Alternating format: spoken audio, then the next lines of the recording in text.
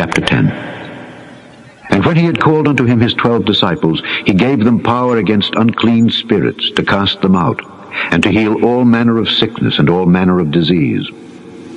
Now the names of the 12 apostles are these: the first, Simon, who is called Peter, and Andrew his brother, James the son of Zebedee, and John his brother, Philip and Bartholomew, Thomas and Matthew the publican, James the son of Alphaeus, and Lebbaeus, whose surname was Thaddeus, Simon the Canaanite, and Judas Iscariot, who also betrayed him. These 12 Jesus sent forth, and commanded them, saying, Go not into the way of the Gentiles, and into any city of the Samaritans enter ye not, but go rather to the lost sheep of the house of Israel. And as ye go, preach, saying, The kingdom of heaven is at hand. Heal the sick, cleanse the lepers, raise the dead, cast out devils. Freely ye have received, freely give. Provide neither gold nor silver nor brass in your purses, nor scrip for your journey, neither 2 coats, neither shoes, nor yet staves. For the workman is worthy of his meat. And into whatsoever city or town ye shall enter, inquire who in it is worthy, and there abide till ye go thence. And when ye come into an house, salute it. And if the house be worthy, let your peace come upon it. But if it be not worthy, let your peace return to you. And whosoever shall not receive you, nor hear your words, when ye depart out of that house or city, shake off the dust of your feet. Verily I say unto you, it shall be more tolerable for the land of Sodom and Gomorrah in the day of judgment than for that city. Behold, I send you forth as sheep in the midst of wolves. Be ye therefore wise as serpents, and harmless as doves. But beware of men, for they will deliver you up to the councils, and they will scourge you in their synagogues. And ye shall be brought before governors and kings for my sake, for a testimony against them and the Gentiles. But when they deliver you up, take no thought how or what ye shall speak. For it shall be given you in that same hour what ye shall speak. For it is not ye that speak, but the Spirit of your Father which speaketh in you. And the brother shall deliver up the brother to death, and the father the child. And the children shall rise up against their parents, and cause them to be put to death. And ye shall be hated of all men for my name's sake. But he that endureth to the end shall be saved. But when they persecute you in this city, flee ye into another. For verily I say unto you, ye shall not have gone over the cities of Israel till the Son of Man be come. The disciple is not above his master, nor the servant above his Lord. It is enough for the disciple that he be as his master, and the servant as his Lord. If they have called the master of the house Beelzebub, how much more shall they call them of his household? Fear them not, therefore, for there is nothing covered that shall not be revealed, and hid that shall not be known. What I tell you in darkness, that speak ye in light, and what ye hear in the ear, that preach ye upon the housetops. And fear not them which kill the body, but are not able to kill the soul. But rather fear him which is able to destroy both soul and body in hell. Are not 2 sparrows sold for a farthing? And one of them shall not fall on the ground without your Father. But the very hairs of your head are all numbered. Fear ye not therefore, ye are of more value than many sparrows. Whosoever therefore shall confess me before men, him will I confess also before my Father which is in heaven. But whosoever shall deny me before men, him will I also deny before my Father which is in heaven. Think not that I am come to send peace on earth. I came not to send peace, but a sword. For I am come to set a man at variance against his father, and the daughter against her mother, and the daughter-in-law against her mother-in-law. And a man's foes shall be they of his own household. He that loveth father or mother more than me is not worthy of me, and he that loveth son or daughter more than me is not worthy of me. And he that taketh not his cross and followeth after me is not worthy of me. He that findeth his life shall lose it, and he that loseth his life for my sake shall find it. He that receiveth you receiveth me, and he that receiveth me receiveth him that sent me. He that receiveth a prophet in the name of a prophet shall receive a prophet's reward, and he that receiveth a righteous man in the name of a righteous man shall receive a righteous man's reward. And whosoever shall give to drink unto one of these little ones a cup of cold water only, in the name of a disciple, verily I say unto you, he shall in no wise lose his reward.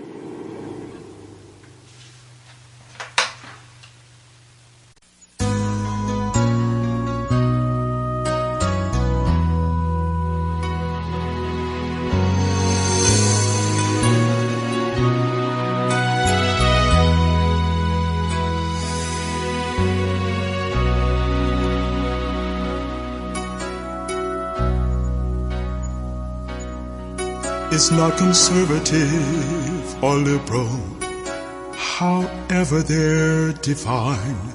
It's not about interpretation or the judgment of the mind. It's the opposite of politics, power or prestige.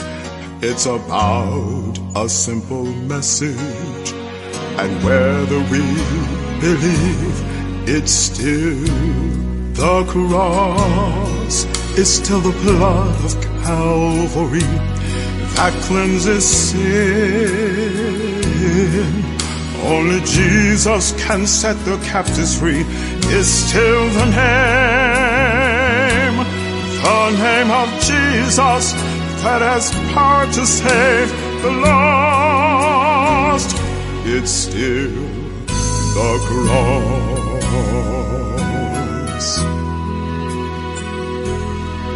Oh, we can water down theology and preach a word to suit our own needs.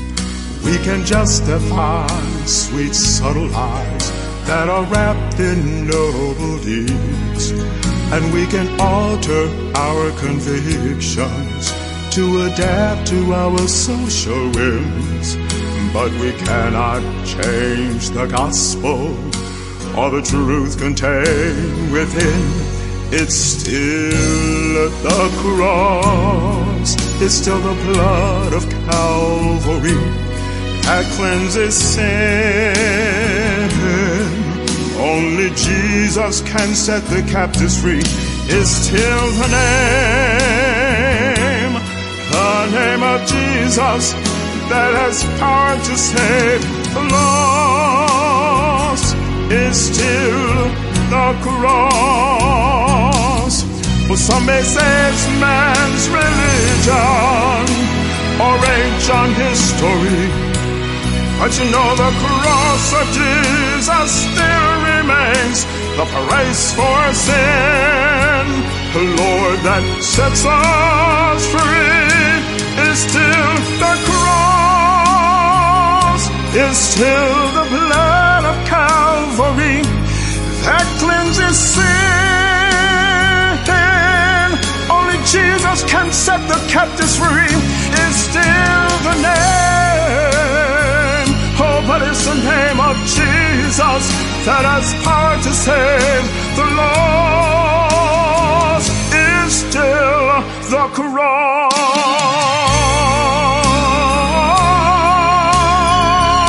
Yes, Lord, is still your cross.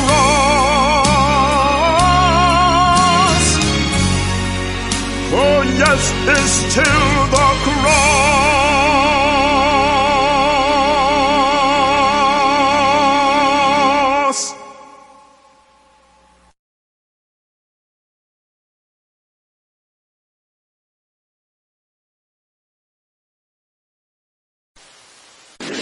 In September 1996, Hurricane Fran slammed into the Carolinas.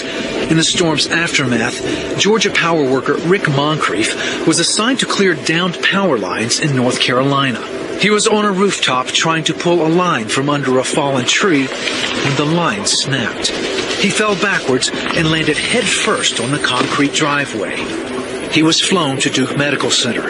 His wife, Donna, was told to prepare for her husband's funeral. I felt a lot of fear. And I felt concerned. And I had this every scenario going through my brain. How am I going to raise 3 daughters by myself? I'm too young to be a widow. You name it. Those kind of thoughts came through my head. Rick had several broken ribs, and his brain was hemorrhaging. 10 minutes after he arrived at the hospital, he slipped into a coma. He was hooked up to a breathing machine and all kinds of machines. And so I just looked at him, I was like, I was in shock, I think. I couldn't believe that he was laying there. And the doctors were just saying that it was a wait and see game. They didn't know. I believed in prayer, and I knew that Jesus was the healer. In my own strength right at that moment, I didn't have that strength in myself to pray. And so I had believers and friends who were praying for me as well as for Rick, that we would be able to come through this. The prayers continued, and by day 5, Rick was still unresponsive.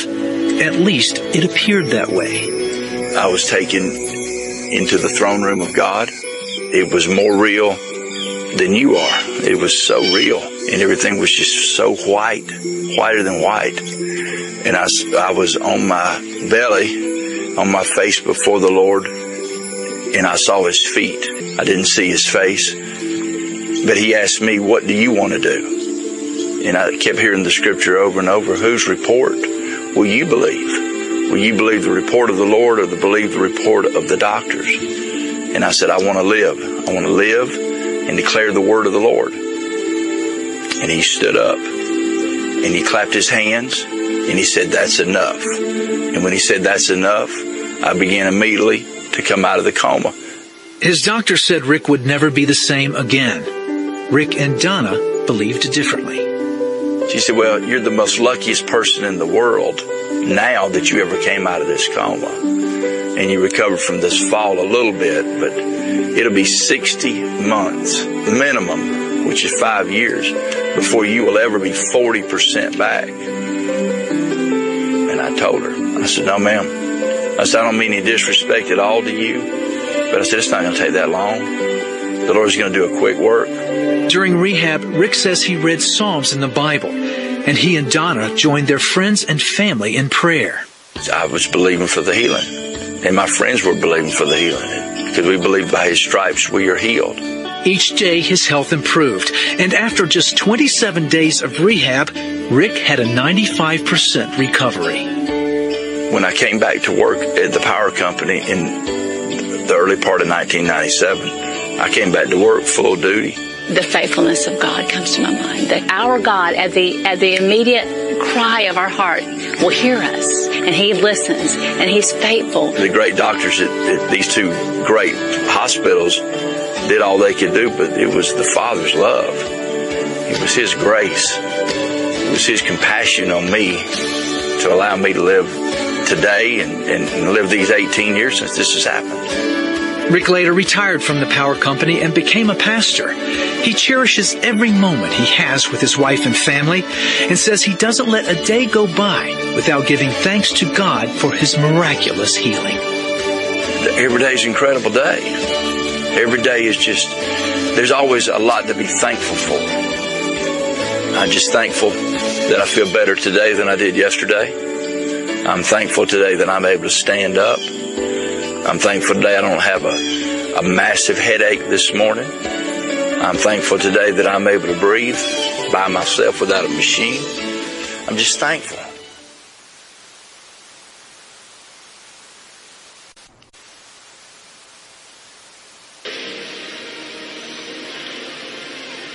For those of you who are present, we have product available in the appropriate place as soon as service is over. I ask that you'll please join us there, but given the gravity of the moment, I hasten to the text. Numbers chapter 13, verses 30 through 33. Once you found it, once you say, I got it.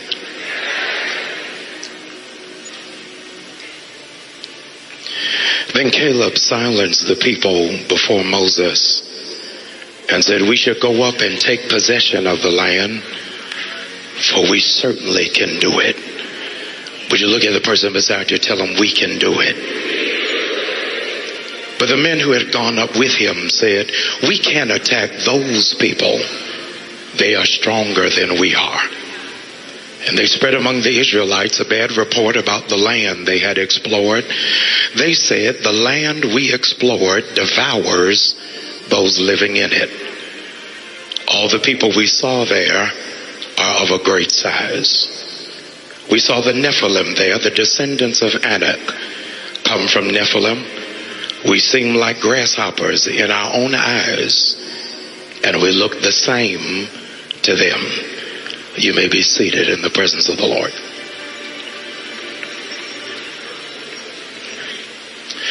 I want to preach for the time that has been loaned to me, using as a subject, you can't stay this size. You can't stay this size. Look at the person beside you and tell him he's preaching to you tonight.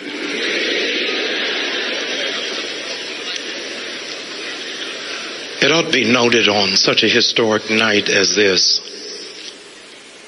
that Ecclesiastes aptly reminds us that there is nothing new under the sun. Whenever there is a transfer of power from the Vatican and a new voice is about to emerge, the College of Cardinals are cloistered, brought into seclusion inside the bellows of the Vatican. The door is closed and a secret ballot takes place. And after a secret ballot takes place, after 45 minutes, the porch door opens. And when the porch door opens, a new pontiff emerges, introducing to the world who will in fact lead as the moral standard. There was a wrinkle in protocol this past April, because the guidelines suggest it should be 45 minutes. But in April, it was an hour and 15. And what most of us did not realize while we were waiting, tuned in to CNN and MSNBC, because white smoke had billowed from the chimney, we assumed appropriately that somebody had been selected. 45 minutes came and left, and still the balcony doors were not open. What we did not know, ladies and gentlemen, is that after Pope Francis was elected, they escorted him into the vestry. And when they took him into the vestry, there were only 3 papal garments. And the 3 pope robes that had been selected, none of them could fit him. So they had to call a seamstress in from down the street, swear her into secrecy. She had to make the appropriate alterations. And an hour and 15 minutes later, the doors swung open and a new person emerged. I'm here tonight to preach to somebody who's frustrated because they feel like they're running behind schedule, feel like they should be in another position, feel like they should be standing in another place. God told me to tell you, be not weary in well-doing. You've already been elected. You only have one problem. The stuff people been trying to put you in don't fit you. There's a new assignment on your life, and you are not going to be able to fit in the old model of how people used to do things. There's a new anointing that's getting ready to pour out, and many of you have been frustrated because you've been trying to fit in with regular people when you have a supernatural anointing. God said, just stay where you are. I'm about to make alterations. The thing you're supposed to fit in is about to be adjusted just for you. There is somebody here under the sound of my voice who doesn't even understand that in the celestial realm something is being adjusted for the position you are about to assume. God is shifting some things while you're in Louisville that by the time you get back home is going to fit you a little bit differently. You've been having to shift who you are just to make mediocre people feel comfortable. God told me to tell you in this season, I'm going to get your garments that fit who you are. You ought to know, ladies and gentlemen, that for 3 centuries in China, they practice something called lotus feet. Lotus, L-O-T-U-S. Lotus feet is, in fact, a practice because Chinese men for 300 years believed women with small feet were more attractive. So as a consequence, when a Chinese woman reached the ripe age of 10, they would bind her feet so that they would not grow any further. The problem is that once the feet were bound, they could not run. Once the feet were bound, they could not make tremendous strides. Once the feet were bound, they could not make tremendous steps. They were bound at 9, 10, 11 years of age, but by the time they were 35, they had anatomical challenges. They could not stand up straight. They needed the assistance of a crutch and needed, in many cases, canes, because when their feet were bound, they could not walk in the same kind of gait that was afforded their upper body strength. I'm not even preaching to you. I'm preaching to somebody behind you who doesn't even know that the enemy's been trying to bind your feet. Because he doesn't want you to go too fast. He's been trying to slow you down. And if he can minimize the capacity of what you get ready to go into, he will have victory. But I came to tell 800 of you, you get ready to step into the biggest season of your life.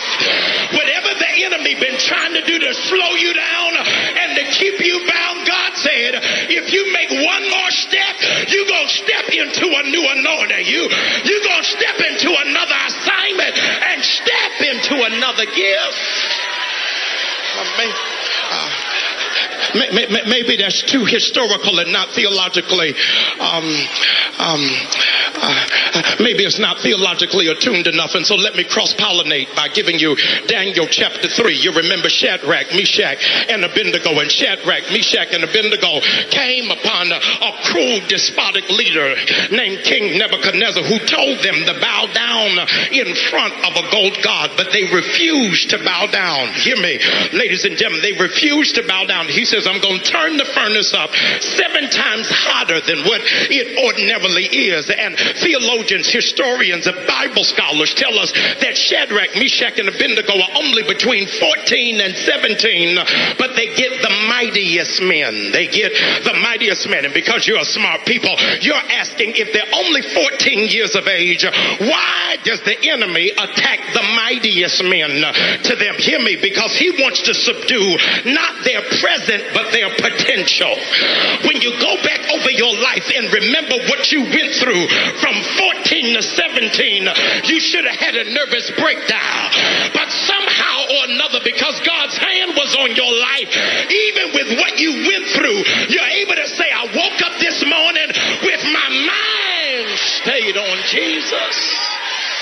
Watch this. And they bound up their hands and bound up their feet. Hear me. Those of you who are old school understand that a furnace doesn't have an emergency exit.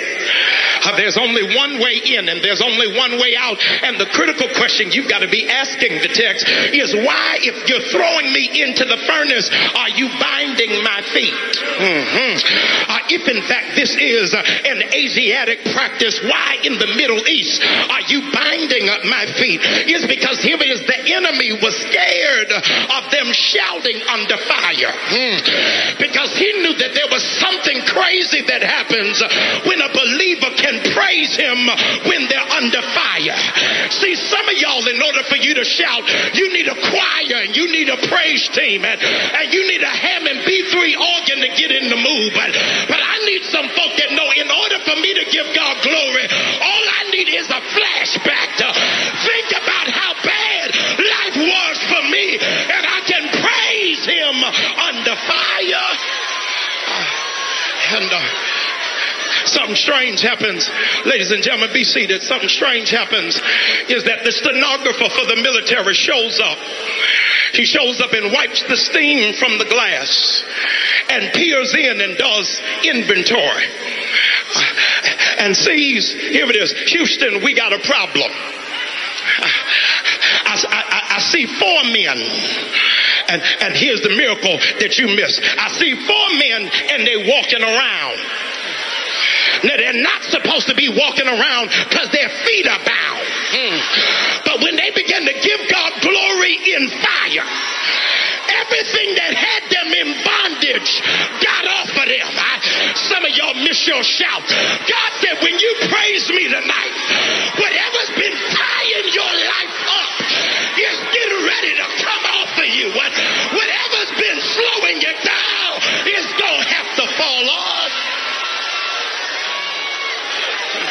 Says to him, they're walking around when they should be in bondage, because I want to minimize how fast they go. I want to obstruct what they're getting ready to step into. And ladies and gentlemen, as we jaywalk into the text, you'll notice in Numbers chapter 13, watch this, in Numbers chapter 13, Moses is in fact having his holy convocation. He's having his holy convocation, and he brings his leaders together and says, where we are now is not where we're supposed to be. There is something bigger in store for us. Would you elbow your neighbor, tell him, don't get satisfied where you are now. This is not even scratching the surface for where you getting ready to go. God is getting ready to throw you a personal surprise party. He's getting ready to give you what eyes have not seen and what ears have not heard. He said, don't get comfortable. Here it is, because we get ready to step into something big. Yes. We get ready to step into something big. I got to move, but I feel something resonating in the room. I need 800 of you who just feel something get ready to shift on your behalf. Hear me. Would you just declare out loud, something big is getting ready to happen to me? If you don't believe it, I don't want you to say anything. But if there is something in you that tells you that I'm getting ready to take off, I need you to shout it out loud. Something big is getting ready to happen for me. Be seated, please. Something big is getting ready to happen for me, even at the risk of looking crazy to the people who are sitting around you. Even if you got to talk to yourself, would you just say it out loud? Something big is getting ready to happen to me. If you feel like your life is in transition and this is the smallest you ever gonna be, but God is getting ready to do something crazy in your life, I need you to shout out loud, something big is getting ready to happen to me. Be seated. Hallelujah.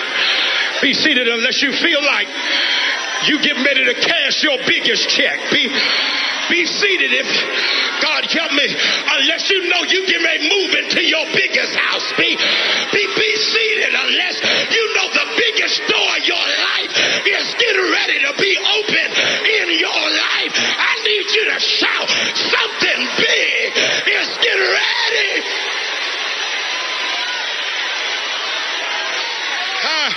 Be seated, please. Be seated, please. Hallelujah. Thank you, Holy Ghost. Something big is getting ready to happen to me. Hallelujah. Don't you expend no energy on people who ain't going nowhere. Would you just look down your row and say, he ain't preaching to you, he preaching to me. Something big is getting ready to happen to me. The next time you see me, you won't even recognize me. Something big is God getting ready to bless me beyond anybody in my family. Something big is...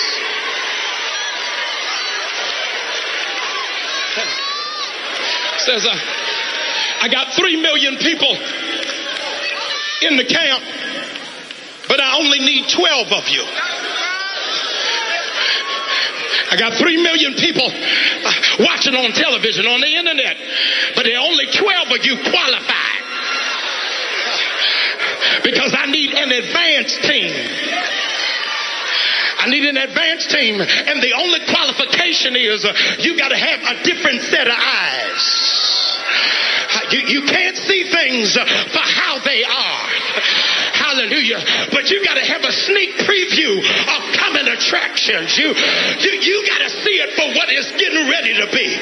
But you look at your neighbor, tell him you got it twisted. You got it twisted. I am not shouting for what I got now. I don't have that much. I'm shouting for what I see in my future. I'm shouting for where I see myself. Be seated, please. Please. I only need 12 people who can see into the realm of the not yet. Like it's already so. Hallelujah. I only need 12 people in the room who understand for God, money is not an issue. That ain't for everybody. This is only for those of you who know you're going to get a job you're not qualified for. That God going to give you stuff that don't match your credit report. That God is going to jump you over folk that think that they're smarter than you. God is getting ready. And he sent them to go scout out the land.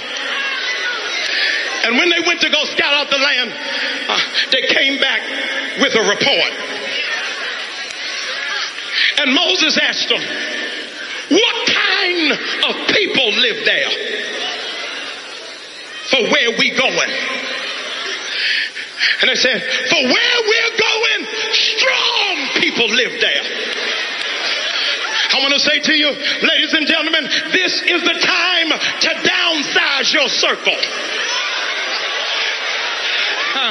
I'm talking to those of you, y'all ain't ready to be honest. I'm tired of being the bigger person. I'm tired of having to buy everybody lunch. I'm tired of having to encourage everybody else. Who's going to be there to pour back into me? You can only be around strong. You need people around you in this season who will not second guess your assignment, who will not talk you out of your call, who will not be insecure or jealous about your promotion. You need some people who will cheer for you even if you go past them. Look at your neighbor, tell him I'm not like your other friends. Look him in the eye, tell him I'm not jealous of you. Y'all ain't talking good. Look at him, tell him I'm not threatened by you. Look at somebody else, tell him I'm not intimidated. And to prove it to you, when I give God this next shout, I'm not even shouting for me.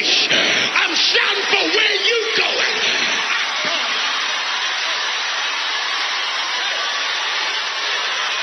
I can't hear nobody. If they not shouting for you, move your seat. You better shout.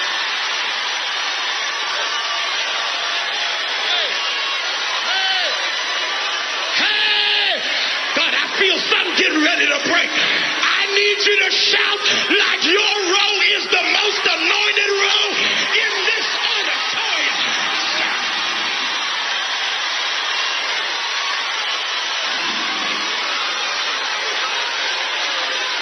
Be seated, please. Be seated, please.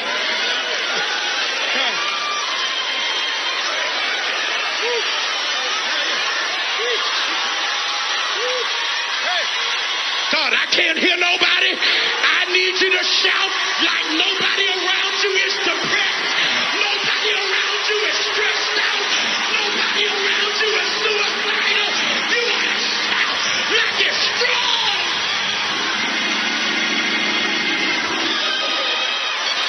Be seated, please. I'm coming. Be seated. He said, what kind?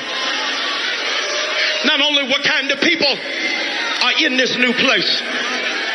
Watch this. What kind of crops do they have? He said, in the place we're going, they only grow one thing. They only grow grapes. Now here's what's getting ready to miss you. Is when they go into the place to spy out the land. Watch this. It is not sowing season. It is not planting season when they get there. Watch this. The grapes are already grown. Y'all getting ready to miss it. But they didn't plant the grapes. The enemy planted the grapes. And they go in the enemy's camp and take God. I can't hear nobody. This is for 1,000 of you. The wealth of the wicked has been stored up. Here it is. What they're getting ready to get is not their size. You just missed it. I said what they are getting ready to receive is not their size. Would you prophesy to your neighbor and tell them your blessing is bigger than you?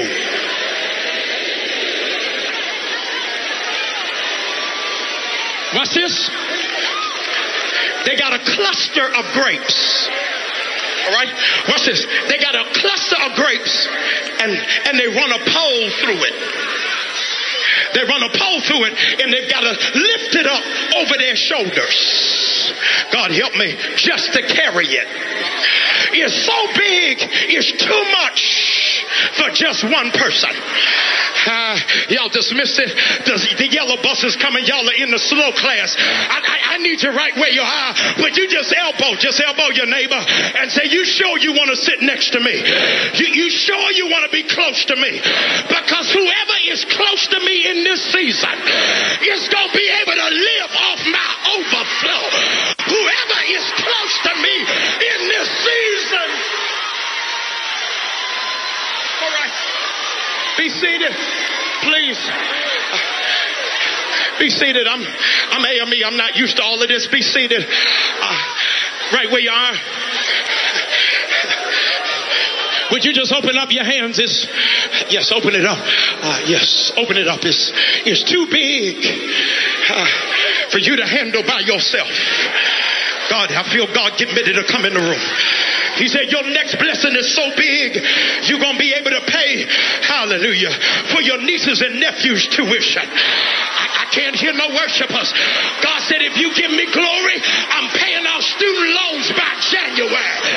He said, if you praise me, I'm putting equity back in your house.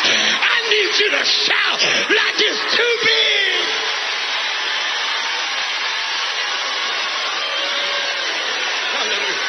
Be seated, please. Be seated. Be seated. Please, be seated. Y'all got a spirit of disobedience. Be seated. Hallelujah. Hallelujah. Hallelujah. Be seated. Hallelujah. Thank you, Holy Ghost. I just got cleared for takeoff. Look at your neighbor. Tell him after tonight, you ain't going to have to ask nobody for nothing. Everything you need, you're going to be able to do it yourself. God is giving you more.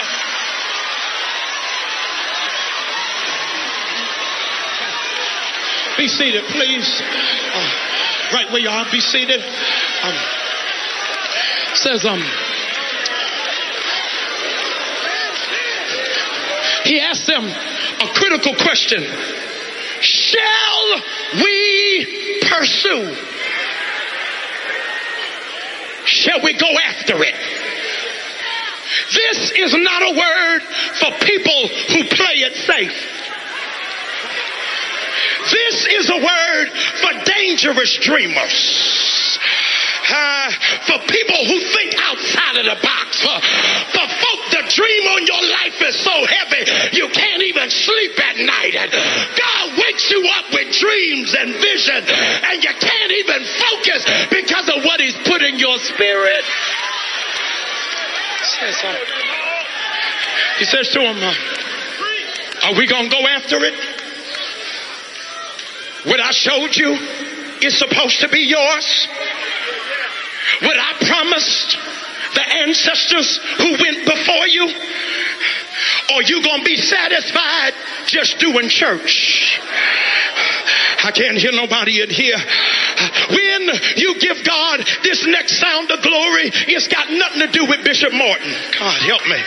It's got nothing to do with full gospel. Here's for the radical believers in the room. I need you to shout, watch this, like your own dream coming to pass.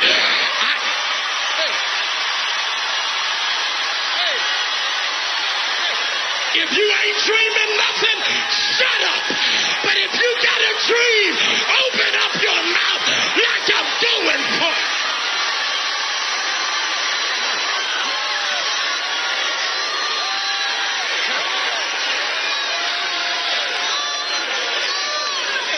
Be seated. I only got 3 more times to tell you that. Be seated right where you are. And Moses asked them, are we going to go after it? And they said, Bishop, we can't go after it. We got a problem. Watch this. The problem is we see ourselves as grasshoppers.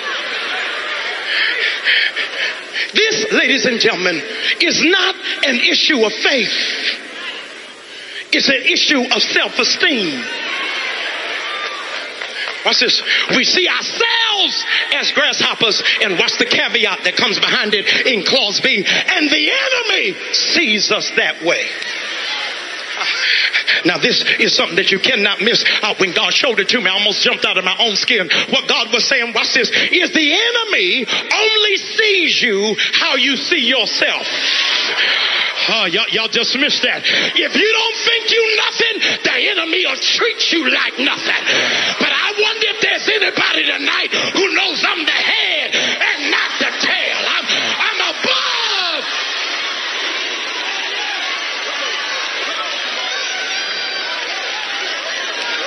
And he put a bad report out. We're not going to make it. This is the end. We've seen our best day. It'll get no better than this. We have already peaked out. Folk ain't gonna follow in this next chapter.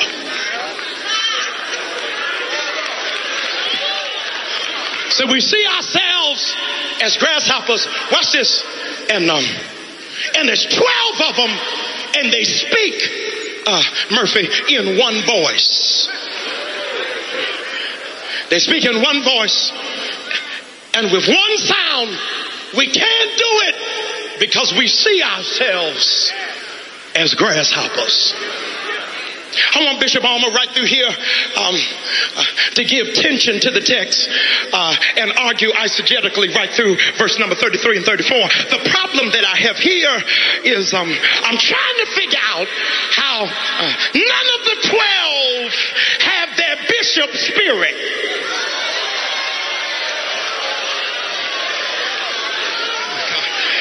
Y'all just missed it. They've been under a leader. God help me, that they done seen where God told him, hit the rock and water came out.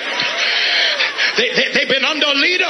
When God told him lift up his hand, the enemy would get scattered. I can't find nobody in here. They've been under a leader that when they got to the edge of the Red Sea, God said lift up your rod, and they walked across in dry ground. How can you have small faith when you've been under Paul Morton?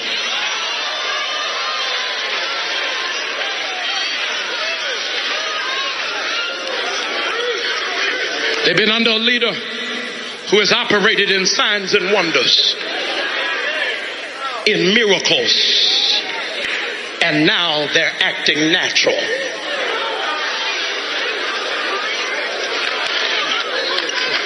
When you have faith, failure is not entertained. It's gonna work. Elbow your neighbor, say it's gonna work. Don't you let no spies lies, speak negatively about the fellowship. It's going to work. God, I can't hear nobody. Don't you let nobody talk you out of 20 years of covenant. It's going to work. Don't you get so caught up in a personality that you lose the principle. It's going to work.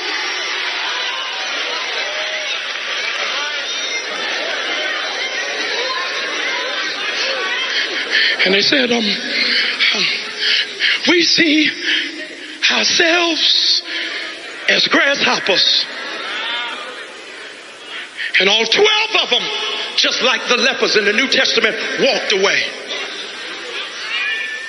and never said thank you. And I showed up today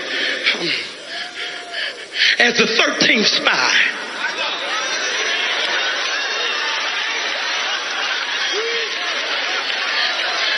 I've come tonight as the 13th spy to argue with the 12. There exists a place where you shop for the essentials and end up with a whole lot more. That's on the list. Where an Olympic...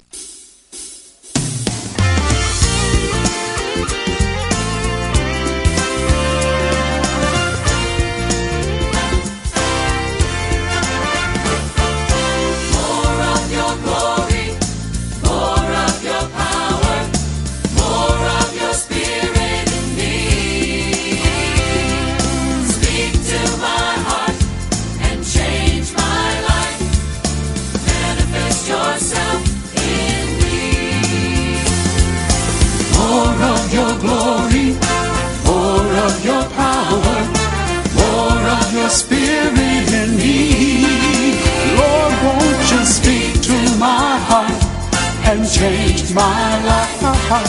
Manifest yourself in me. It's been a long time, Lord, you have stayed on my mind. There's a stirring in my soul that causes me to know how much I need more of your glory, Lord, and I need more of your power. Oh, I need more of your spirit in me. Master, won't you speak to my heart and change my life? Manifest yourself in me. Send your glory. Send your glory. Send your power. Send your power. Send your spirit. Send your spirit. Come now and change me. Come and change me. Send your glory. Send your glory. Send your power. Send your power. Send your spirit. Send your spirit. Come now and change me. Come and change me. Send your glory. Send your glory. Send your power. Send your power. Send your spirit. Send your spirit. Come and change me. Come and change me. Change me till I'm everything you want me to be. Hey. More of your glory, more of your power, more of your spirit in me. Lord, won't you speak to my heart and change my life? Manifest yourself in me. We need more of your glory, Lord, we need, and we need. Master, won't you speak to my heart and change my life? Manifest yourself in me. Lord, we need, and we need more of your power. Lord, won't you right now just speak to my heart and change my life? Manifest yourself in me. Won't you manifest yourself in me?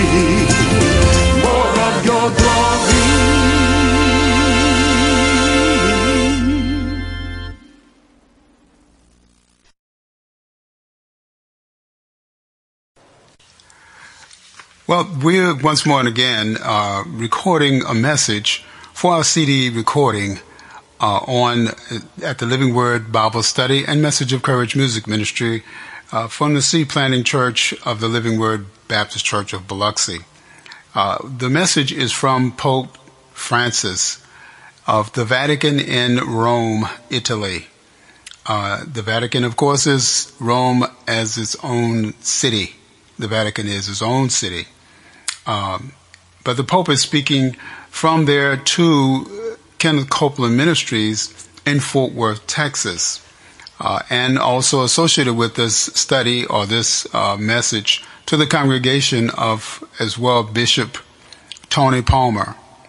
Well, Tony Palmer and Kenneth Copeland are in Fort Worth, where the Pope, Francis, is in Rome, Italy.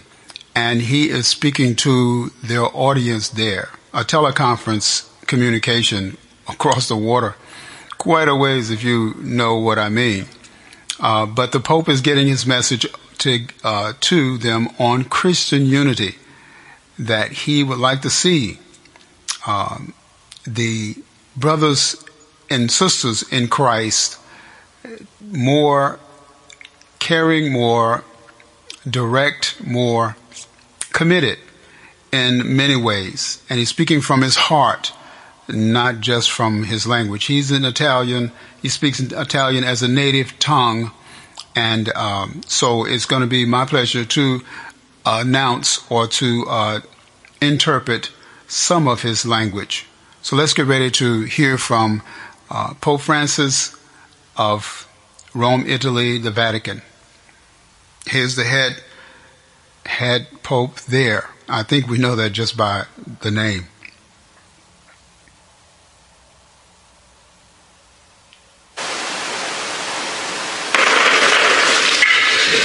Dear brothers and sisters,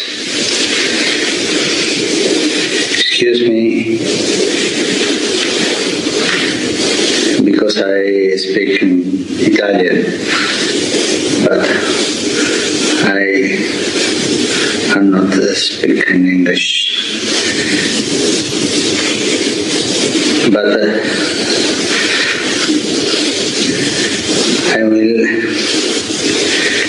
speak no Italian, no English, but carefully. Dear brothers and sisters, excuse me because I speak in Italian, but I am not speaking English, but I will speak no Italian, no English, but heartily. È una lingua più semplice e più autentica.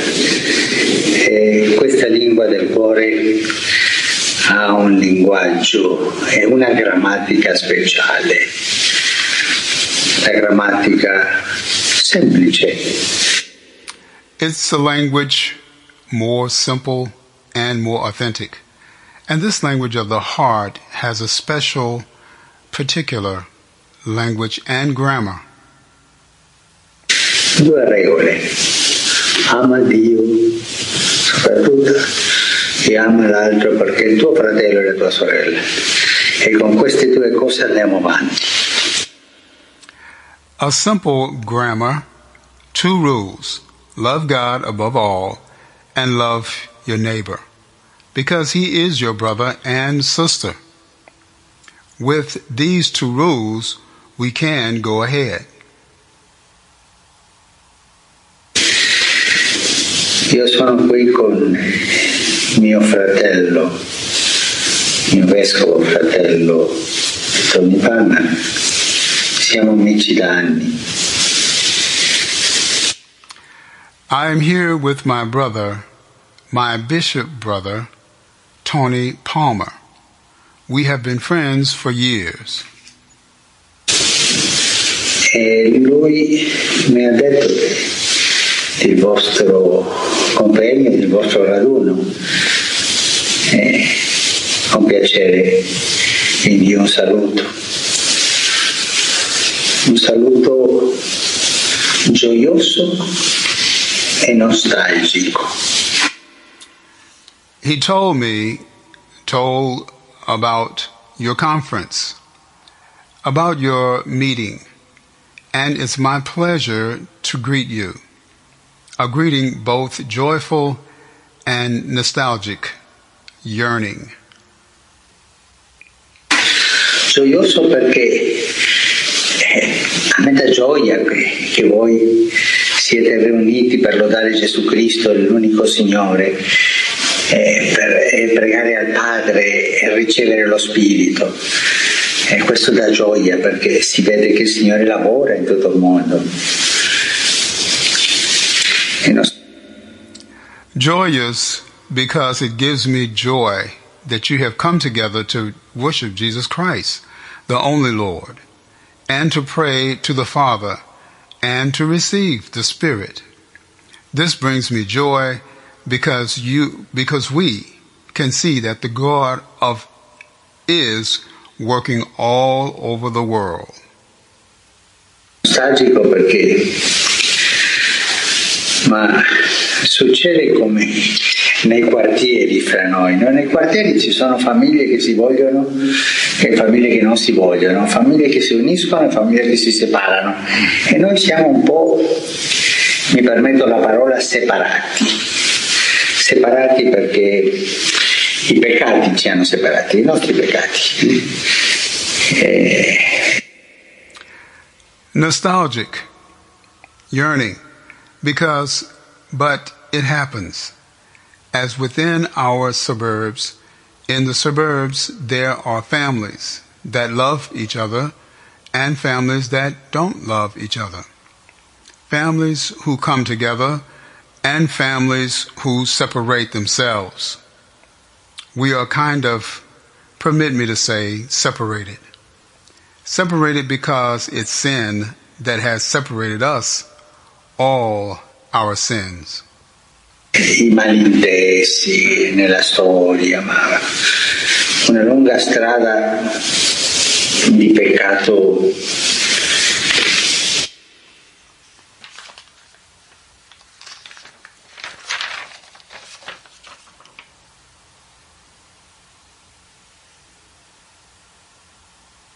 The misunderstandings throughout history. It has been a long road of sins that we all share in. Who is to blame? Comunitario. Ma chi ha la colpa? Tutti abbiamo la colpa. Tutti siamo peccatori. Soltanto uno è il giusto, il Signore.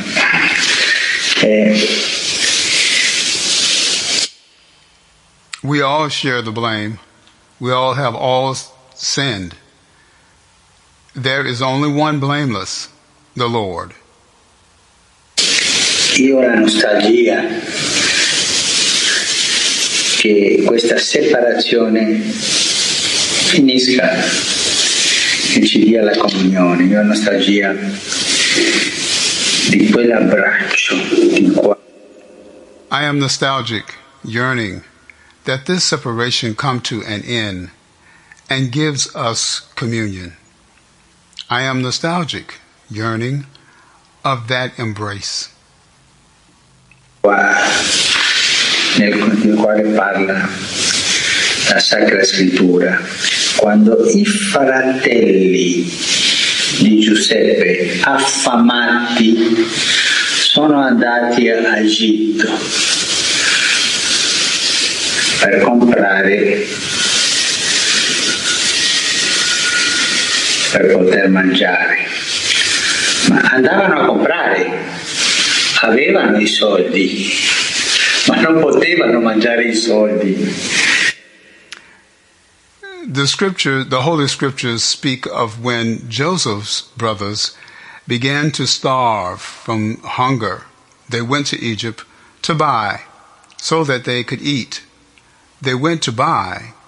They had money, but they could not eat the money.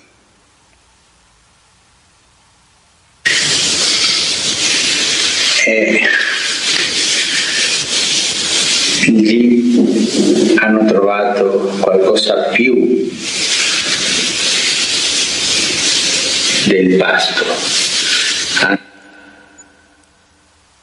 But there they found something more than food.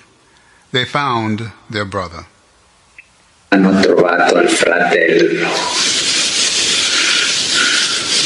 Tutti noi abbiamo dei soldi, i soldi della cultura, i soldi della nostra storia, di tante ricchezze culturali, anche religiose, tradizioni diverse.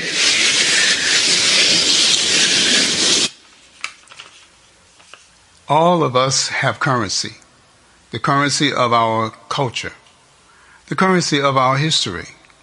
We have lots of culture, riches, and religious riches.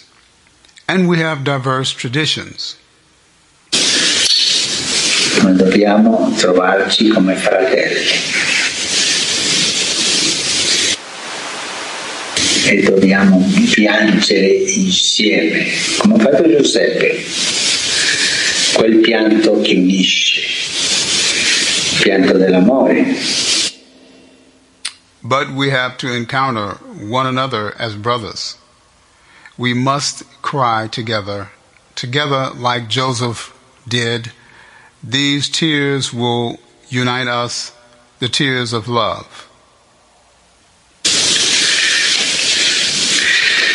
Io vi parlo come fratello. E vi parlo così semplicemente, con gioia e nostalgia. Facciamo crescere la nostalgia. I am speaking to you as a brother. I speak to you in a simple way, with joy and nostalgic yearning. Let us allow our nostalgic yearning to grow.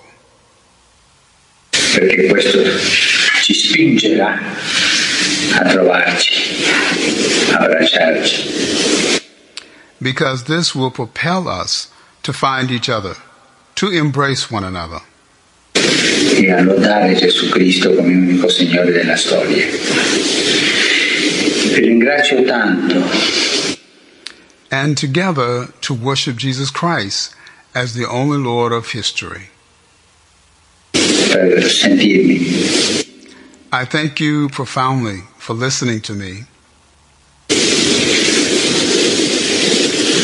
Vi ringrazio tanto per lasciarmi parlare la lingua del cuore. I thank you profoundly for allowing me to speak the language of the heart.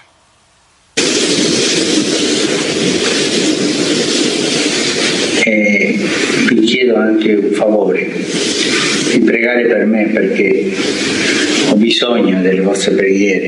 Io prego per voi, lo farò, ma io ho bisogno delle vostre preghiere e pregare al Signore perché ci unisca a tutti. And I also ask you a favor. Please pray for me, because I need your prayers. And I will pray for you. I will do it. But I need your prayers. And let's pray to the Lord that He unite us all. E avanti, siamo fratelli, ci diamo spiritualmente questo abbraccio e lasciamo che il Signore finisca l'opera che Lui ha incominciato. Come on, we are brothers. Let's give each other a spiritual hug and let God complete the work that He has begun. And this is a miracle. The miracle of unity has begun. Perché questo è un miracolo, il miracolo dell'unità è incominciato. E dice uno scrittore italiano, il Manzoni, famoso, dice questa frase. A famous Italian author named Manzoni once wrote in his novel of a simple man amongst the people who once said this. In un romanzo, un uomo semplice del popolo dice questa frase. I've never seen God begin a miracle without him finishing it well. Non ho trovato mai che il Signore abbia incominciato un miracolo senza finirlo bene. Lui finirà bene questo miracolo dell'unità. He will complete this miracle of unity. Vi chiedo di benedirmi e io vi benedico, di fratello a fratello. I ask you to bless me, and I bless you. Un abbraccio. Grazie. From brother to brother, I embrace you. Thank you.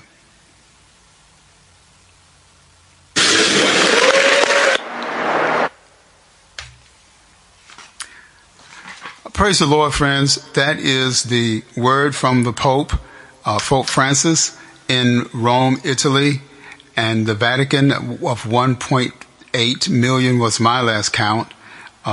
Parishioners and folks who are serving Christ as Roman Catholic or as Catholic under some jurisdiction of a state or of a country. So we praise God for his words of unity and calling out from one of the highest, if not the highest, position in the religious service world. I think we all have great respect for the Pope, Pope Francis, as he is serving in such a grand way, a way that respects all of mankind. And no matter who and where or what you may be from, he's serving the office strong and with great grace. Praise God for what you're hearing and how his voice speaks to each and every person that is hearing his message. We want you to hear at Living Word Baptist Church, at Living Word Bible Study, get knowledge, get wisdom, but with all thy getting, get an understanding of the vision Yahweh has for your life, Jehovah has for your life, Yeshua has for your life, Pericles has for your life. Get knowledge, get wisdom, but with all thy getting, get an understanding of the vision that he has for your life, the prophetic vision, that your living might not be in vain, for people perish without the knowledge of a vision. They are destroyed. God loves you. We do too. Over and out. Jacob was about to die. And he said, wait a minute, boys. He said, we're out. If we stay like we are, we're going to die. America, if we stay like we are, we're going to die. If we keep fighting each other, majoring on the minor, we're going to die. If we don't connect and get our best and brightest, we're going to die. If we don't come together and stop fighting over foolish things, we are going to die. Don't think that we don't have enemies that are ready to take this country. If we don't get together, we are going to die. The things we are fighting about are trivial compared to what we have to lose. We have got to get together or we are going to die.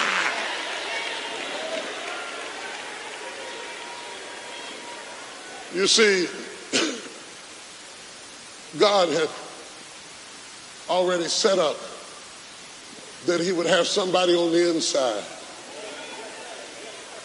that was related to somebody on the outside.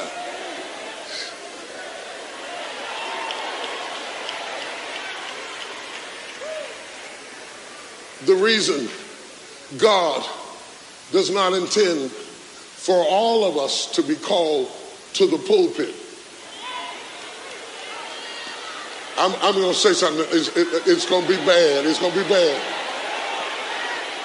We don't need no more preachers.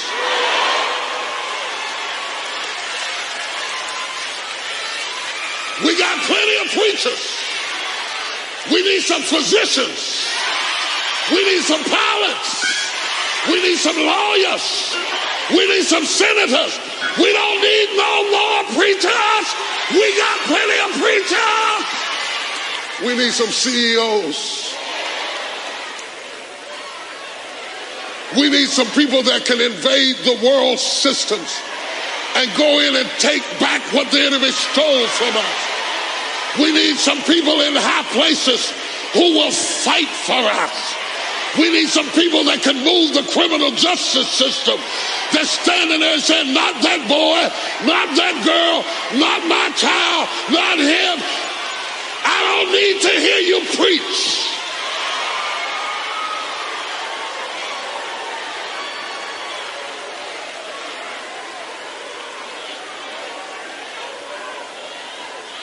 We need somebody called to a cure for AIDS, called to a cure for Alzheimer's. Oh, y'all ain't gonna talk back to me. I know I sound like I'm crazy, but if all of us are in the pulpit, who will be in the White House? Who will take over the systems of this world? If all of us are preaching in the pulpit, who will run the networks and the televisions and the satellite systems? We need you to be called into positions like Joseph, so that when the church is in a famine, there'll be somebody on the inside talking in tongues and filled with the Holy Ghost and saying, get back, devil! Get back, devil! Get... I prophesy God's going to send you into some new places to do some new things. It's a setup.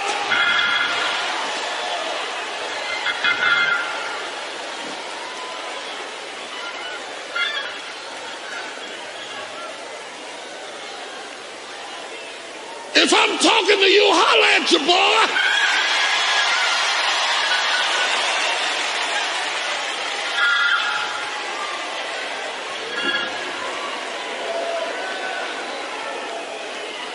We got enough revivals. We need a revolution. We need somebody that's going to turn this thing around. We are in a famine for leadership. We got personalities, but not leadership. We got charisma, but not leadership. But God has a plan. He has planted Joseph inside the world systems. There are some Josephs in this house that God is planting you inside the world systems. And it's hard for you sometimes. And you get spat on sometimes. And you get ostracized sometimes. Because the devil doesn't want you inside the world systems. But I came to tell Joseph, hang on in there. Y'all ain't ready for me. Don't let them run you out of your spot, Joseph. Hang on in there. Don't you give up your position. Don't give up your business. Don't give up your company. Hang on in there.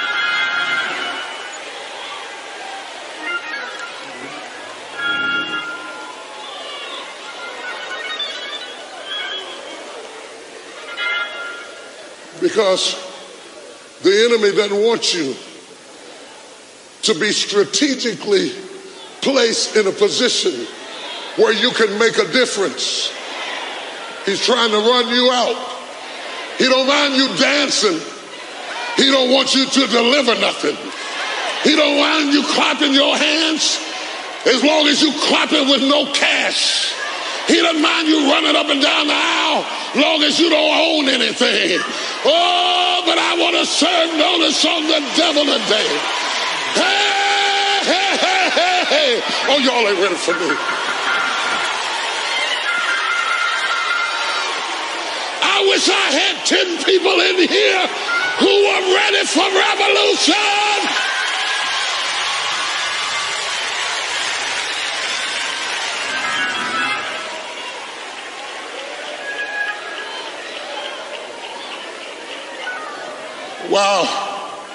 While Christians are complaining about the media and complaining and complaining and complaining about the media. And all of that time we spent complaining about the media, we could have bought a network. We could have built a network. But because we have the mentality of slaves,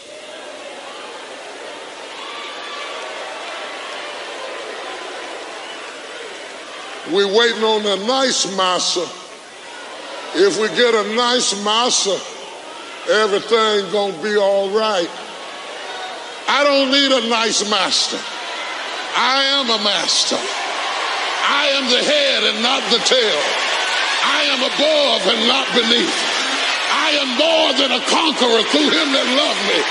I'm not waiting on a nice master. I'm not waiting on somebody to hire me. I'll hire myself. I feel a breakthrough about to take this place this morning. You ain't got to give me a job. I'll give you a job. Somebody shout in this house.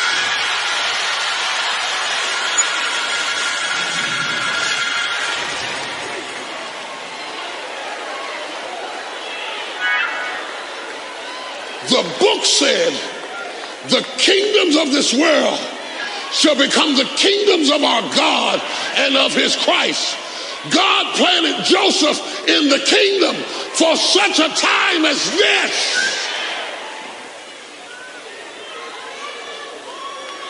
We could get the loan approved for the church if one of the church members was the bank president. We don't need no more preaching. We need some presidents. We need some loan officers. We need some CPA companies. We need some real estate development companies. We need to infiltrate the world's systems. I'm telling you, the trouble that you're going through right now is a setup for a shift. God is getting you out of your comfort zone so he can shift the way you think, because God is about to plant you in a big thing. Your eyes have not seen, your ears have not heard, neither has entered into your heart what God has in store for you.